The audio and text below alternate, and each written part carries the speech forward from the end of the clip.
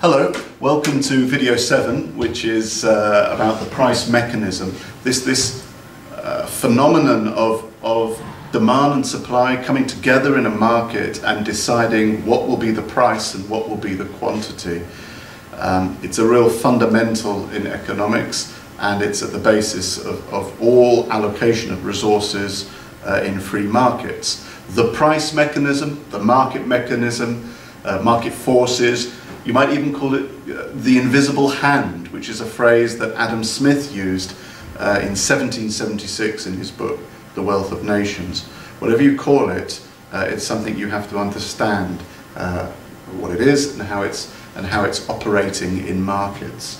So let's start with the definition. The price or market mechanism is the phenomenon of the interaction of the market forces of demand and supply to reach an equilibrium price and quantity in a market such that any and all demand is satisfied and all supply is sold. In this way, the best allocation of limited resources is achieved. That's the definition. Let's think about this question to show you how the market mechanism operates. How many shoe shops are there in London? Who knows? Certainly more than 5, and certainly less than 100,000. But there must be some exact number at this moment in time of, say, shoe shops in, say, London. But no one decided that. There isn't some government committee that said there must be 4,000 shoe shops in London, no more, no less. No, it was the market mechanism that decided that Londoners and people visiting London require that many shoe shops. Let's imagine we did this and we could search out and research and find out that there were in fact 4,000 shoe shops in London. That must be a product of the demand for shoes in London, such that 4,000 individual entrepreneurs decided, whether they're part of a large chain of shoe shops or whether they're individuals, to put together some land, some labour and some capital, some limited factors of production, put them together, pay for those factors of production and provide, supply shoes for the public. Perhaps there were less than 4,000 originally, and there was so much demand that it alerted, it sent signals to other suppliers to stop doing whatever they were doing and go into the shoe shop market. Or perhaps there were too many shoe shops, and some simply couldn't get enough business to justify their employment of land, labour and capital, to pay for the land, labour and capital. They didn't get enough revenue and they closed down. And it was the demand for shoes, interacting with the suppliers of shoes, which took the market to an equilibrium position such that there were 4,000 shoe shops in London. That might rise, that might fall, according to changes in demand and supply. But the figure, whatever it is, say 4,000 that was reached, was a product of the price mechanism.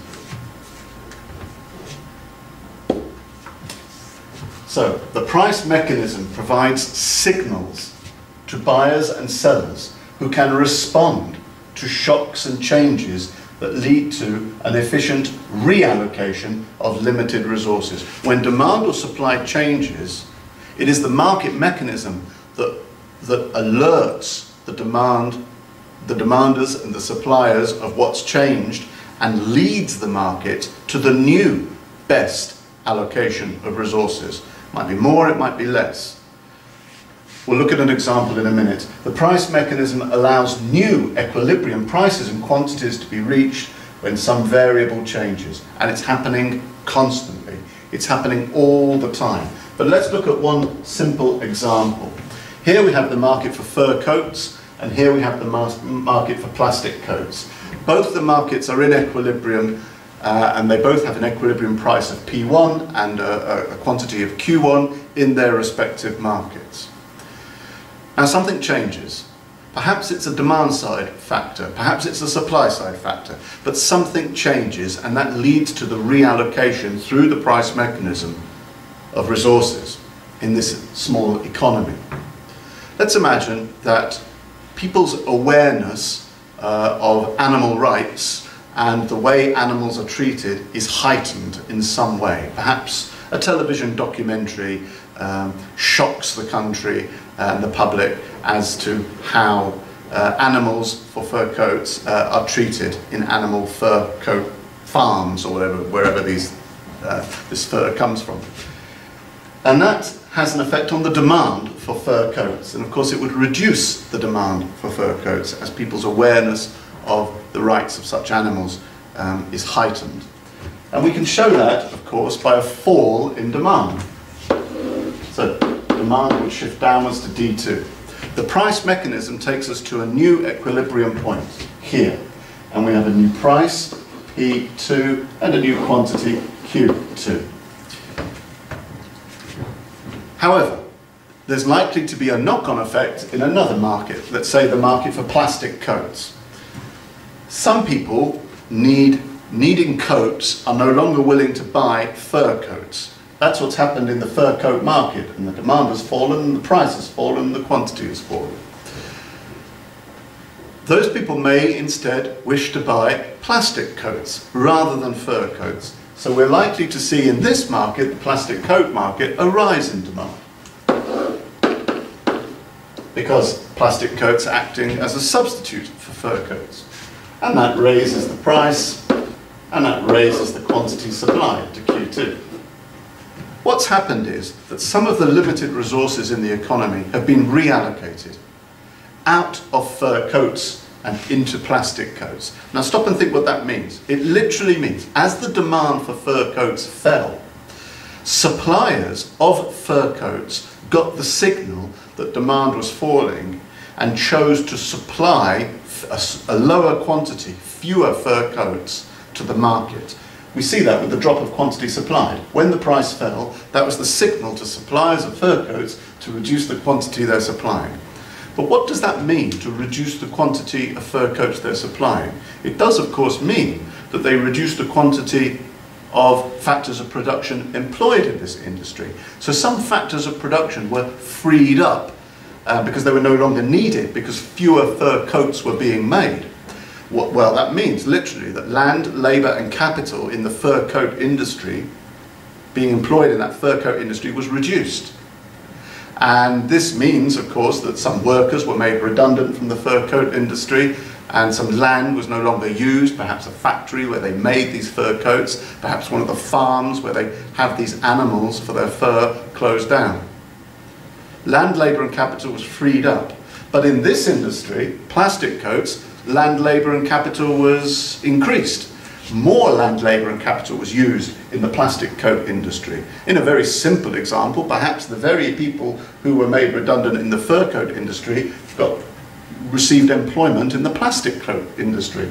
Perhaps a fur coat factory closed down and reopened as a plastic coat factory. So the land, the labour and the capital gets reallocated across the industries. And that's the price mechanism reacting to falls in demand and rises in demand. And it could happen with changes in supply as well. I want you to see the reallocation through the price mechanism. The signals were sent. Let's look at a slightly more complicated example, just to show you that it isn't limited to just two industries. Let's start with the market for fresh fish.